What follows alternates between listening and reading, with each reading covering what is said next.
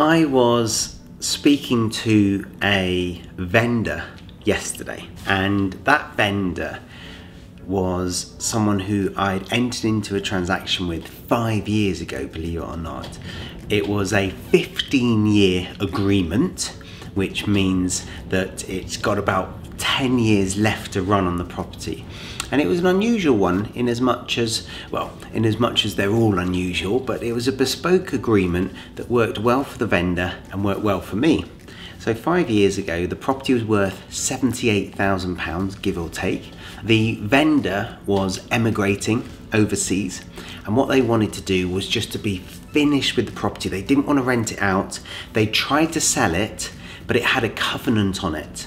Now this is quite interesting. When the purchaser had bought the property, their solicitor had missed the fact that only Welsh nationals could purchase the property. The vendor, the person that sold it to me, was actually English, but that had been missed, completely missed when they purchased it 10, 12 years before. Now perhaps there could have been a legal challenge to that. I don't know how lawful that is. I don't know how easy it is to overturn, but everyone that was trying to buy this property at 78,000 was trying to negotiate quite substantial discounts because of this covenant, this restrictive covenant.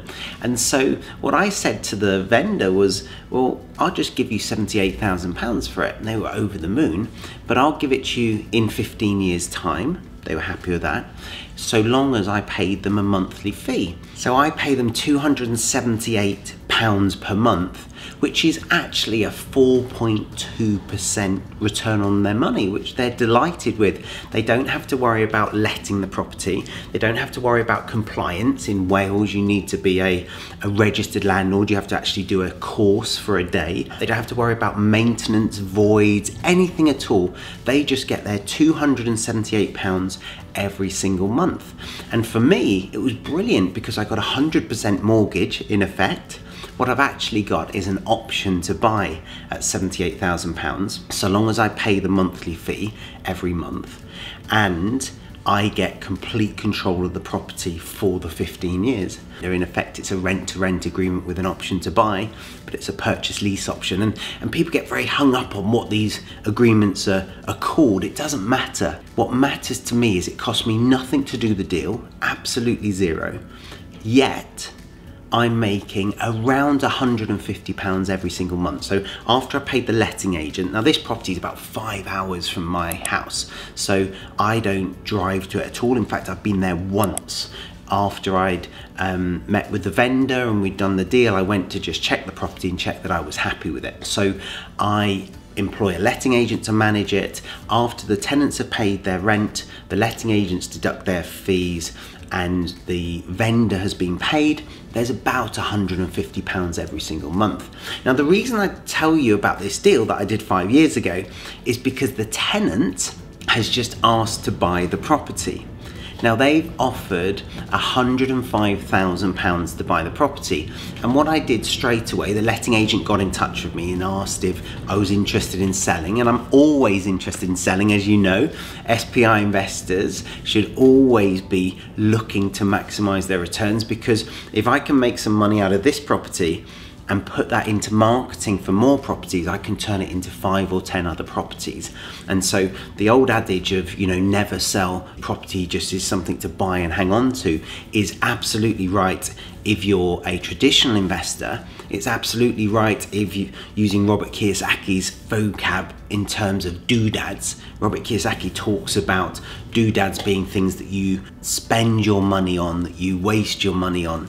And so you don't want to sell an asset in order to pay for a doodad. So this would be an asset. I don't want to sell it if all I'm going to go and do is buy a jacuzzi or a fast car or a holiday, because then I'm losing an income stream. However, if you sell an asset to buy more assets and then your cash flow goes up, then that's a very sensible use of the asset, very sensible way of selling it. And of course, at the moment, we're in a seller's market.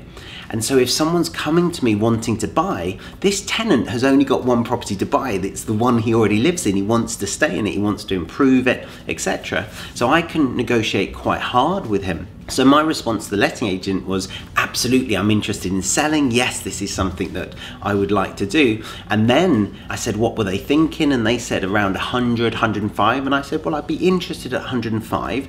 Let me go away and value the property accurately. However, in the meantime, can you check that they've got proof of funds? Can you check that they're eligible for a mortgage, etc., etc.? Turns out they're a cash buyer. And so I then got in touch with the vendor.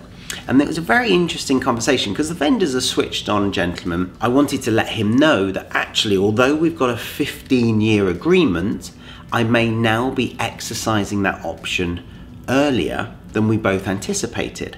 My expectation was to make my £150 a month for the 15 years, which is a fantastic infinite return, because as I say, I've put nothing into this other than the legals at the start. Probably spent about £1,000, maybe £1,500 on legals at the start of this transaction. And so my ROI was 10 months or so to get all my money back out, and then I'm in pure profit moving forwards. But the question that the vendor asked me is, how are you going to decide whether you sell to the tenant or whether you hang on to this for another 10 years? And I thought that would be a great topic for an episode on the channel. So let me talk you through my thinking, my strategy behind it. And it does tie into what will I do with the money. So that £150 a month for the next 10 years is pretty substantial. So 12 months at £150 a month is £1,800 a year, times 10 years is £18,000. So we've got £18,000 of cash flow there, but it won't be £18,000 because that 278 a month is fixed. So I'm just going to pay the landlord that every single month. But what will happen is rents will go up, because inflation, the rents today won't be the same rents as 10 years time. So maybe it's going to become £20,000 over the next 10 years. Not an insignificant amount of money, £2,000 per year with no money left in the deal. But that doesn't mean you hang on to it. There's a few reasons. One, the market might drop, so I might not be able to sell it as much in 10 years time as I can today. Unlikely, but if it was 3 years before the end of the option, I'd definitely be more inclined to sell it now, because a lot can happen in 3 years, whereas in 10 years, one would expect higher capital growth, even if the market drops in the meantime. Now, we've seen phenomenal capital growth over the last 18 months, and so now that's why now is a really good time to be liquidating assets.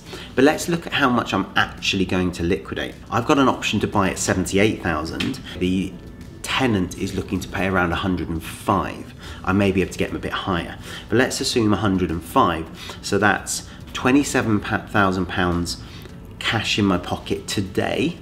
Now that means there's slightly less time involved in managing the letting agent, slightly less risk because there's not going to be maintenance, there's not going to be voids because I don't own the property anymore, the tenant does. But I've no longer got the property going up in value, so I've got the £20,000, 18 to £20,000 that I'll make over the next 10 years if it goes to plan, and why wouldn't it? But I've also got the capital growth of that property over the next 10 years as well. So if we assume it's worth £100,000 now, just for ease of maths, it's 105, and we assume capital growth of what, 25%? Could easily be 50% over 10 years. If we're very lucky, it could be 100%. But let's go at 25%. My £28,000 today, well, that's going to nearly double, perhaps even treble over the next 10 years.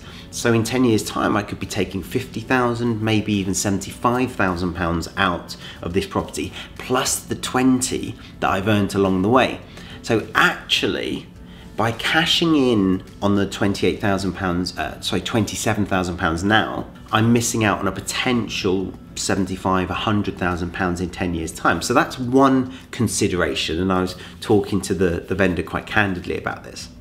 The other consideration is, what might I do with the cash now? Well, the first thing is to realise I won't have £27,000 because I've got the letting agents to pay. Most letting agents will have a fee written into their letting agent agreement. So I think there's a 2% fee for selling the property. So that's 2% of 105.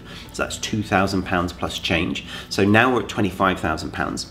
I've got my lawyers to pay for this sale. That's going to be around £1,500. So now I'm at £23,500. And then I've got capital gains tax. Now, I've used all my capital gains tax allowance last year, and I will use my capital gains tax allowance next year. I use it every single year. So actually, I'm going to be a higher rate capital gains tax payer on this property. So I'm actually going to be paying 28% capital gains tax. So we're knocking off £6,000 now. So now we're at about £17,000. And you've got to look at that £17,000 and think about how hard it can work for you. And so £17,000, I know, using our stats, will get me about 4 properties in terms of marketing spend, about 3 and a bit, nearly £4,000 marketing spend to get a deal. And so what I'm thinking to myself is it worth cashing in now and missing this £150 a month, £18,000-20,000 over the next 10 years, plus the capital growth, albeit I'll be taxed on both of those as well, for about £17,000 now. And I was quite honest with the vendor. I said, I'm quite ambivalent about it. I can use £17,000 now, but it's not the 30 that we initially, had in mind. And I think we have to be really accurate with when we're selling deals. But also, it's the opportunities that I then can take advantage of with that £17,000 that will grow into more capital growth and more cash flow. And so I thought I'd share that with you, that quandary. And I have to admit, if the tenant goes ahead, I know that I'm not that fussed about selling, so I'm actually going to go back with a valuation of 110, because now I've added £5,000 to my bottom line. That's another deal that I can go source, another no money down deal, because of the way that we market. I know that I can bring that in for £5,000. So now I'm looking at 5 deals. I'm looking at more like £22,000 in the bank, and after tax, and that's looking more attractive. But if the tenant then says, no, it's not worth it, I know I've got a tenant that loves the property. I know I've got a tenant that wants to buy in the future, and he can just keep renting it, and perhaps we can have a chat in a few years' time. And so, guys, with these sophisticated solutions, you never know how they're going to pan out. You never know whether a 15-year agreement's going to end up being 15 years, or actually if you're going to cash it in 5 years or 10 years or 15 years. And here's the thing, it's very important not to get emotional about it. And do you know what the vendor asked me? And this really brought it home, the impact that we're having on our vendors, as well as our investors, as well as our tenants. We talk about that 4-way win. Vendors benefiting from interacting with us. Our vision statement is that all that come into contact with us leave better off. Our vendors leave better off, our investors leave better off, our tenants leave better off, and of course, we create an income for our families as well. The vendor said to me, if you give me that £78,000, it's an unencumbered property, I'll then lose my income stream of £278 per month. And that's funding part of my lifestyle overseas. This investor has emigrated to Bulgaria. And I said, well, if you put it into the bank, how much will you get? And they said less than 1%, which Bulgarian banks are very similar to UK banks. It's a very low interest rate. And so they were looking at peanuts on that £78,000 per month, rather than the 4.2, I think it's 4.27% that we're paying at the moment. And so they're looking at perhaps a 0.5% or 0.2% in the bank. So we're actually paying 20 times more than that in our option agreement. And so what I said to the investor was, well, no problem at all. What we can do for you is we can actually replicate that income for you. So if you would like, when we sell to the tenant, you'll receive your £78,000.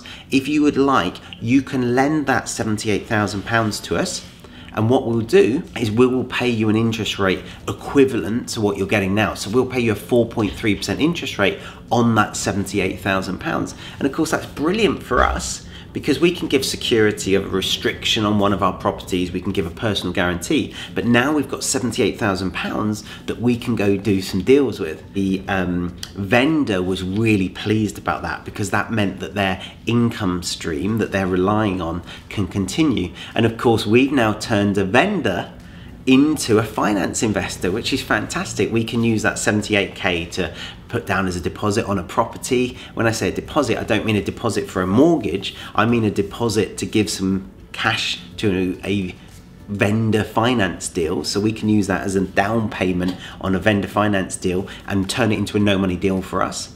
Or we can use that 78k as a refurb budget to improve a property before we flip it or rent it out, etc. So we've now got £78,000 potentially of finance investment that's not going to be secured on a specific deal. We can split it into different pots, and that's all come about because we've got trust with the vendor, because we're looking to meet the vendor's needs to help them with their lifestyle.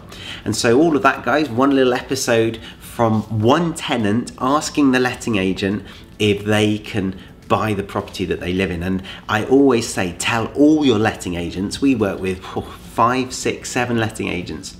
They all know that I'm always interested in selling my properties. In fact, they'll have conversations with people when my properties fall empty. So when a tenant gives notice, they'll have conversations with potential buyers, knowing that even though I've not listed the properties for sale, that I would be interested in selling them.